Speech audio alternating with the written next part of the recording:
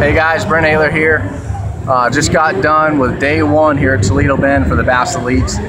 I ended up with 20 pounds today.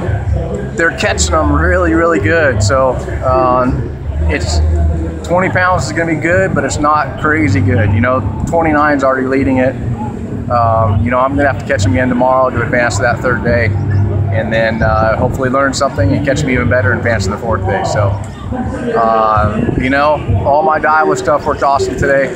Used a bunch of different rods. I think I had 15 rods on the deck. So, you know, I might put even, you know, a couple more out there tomorrow. Who knows?